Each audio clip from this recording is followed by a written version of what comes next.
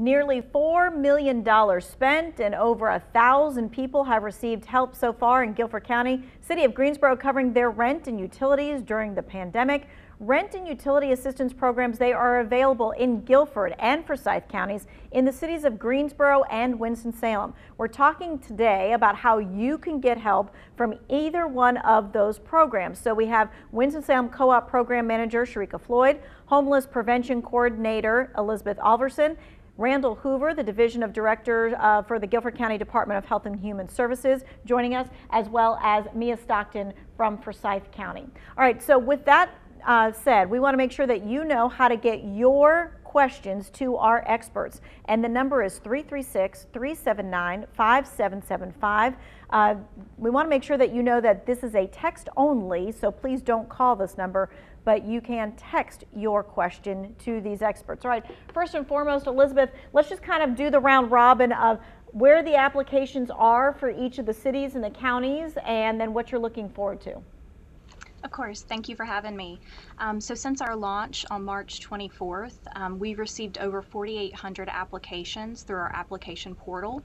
Over 1,900 of those have been processed, meaning they've either are currently in review or have received some type of financial assistance. We have put out in the community about $2.8 million.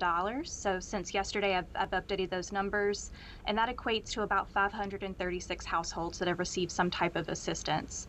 The remaining 2,800 applications are still in our portal and need to be complete by those applicants. So anyone that has filed an application or started an application already can go in there and continue to update that and get that submitted to us.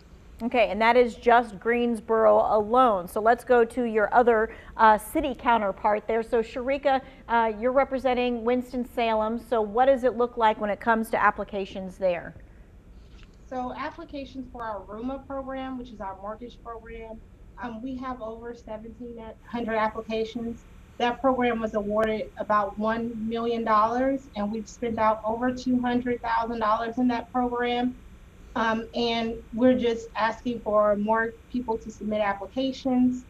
We also have the ERAP program that is in connection with the county. And we have over 2,600 applications in that program.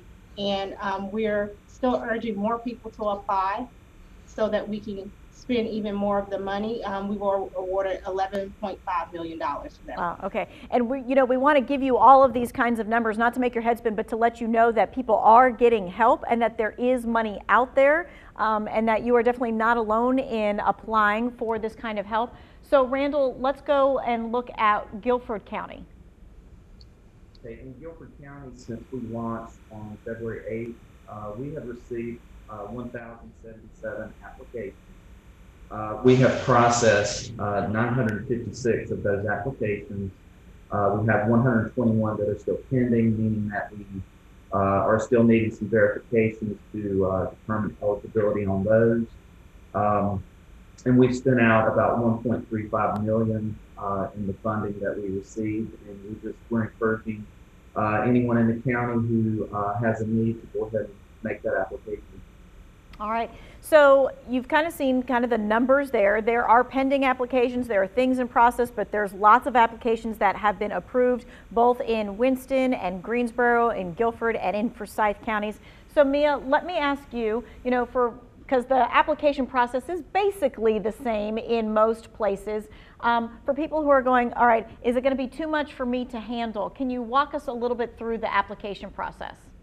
Absolutely. Thank you for having me. That application process, there's a two-step for it. There's an online application process, and I believe the Guilford folk are doing that as well. But for those individuals that may need additional assistance here in Forsyth County, they may come into the DSS and complete an application.